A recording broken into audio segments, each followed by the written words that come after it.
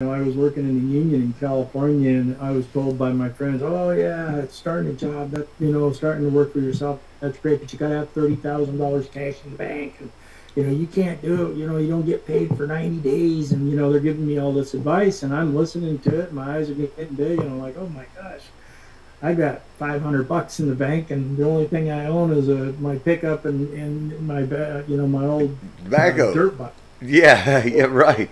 Oh yeah, and I didn't own anything yet. Woo. So I owned a dirt bike, and I thought, well, I could sell my dirt bike and raise some money, and that made me about $1,200. It's a long ways from 30,000. Sure is. So you can imagine how, listening to my friends, how intimidating that was to think, well, how in the world can I do this? I mean, their advice sounded reasonable. Sure.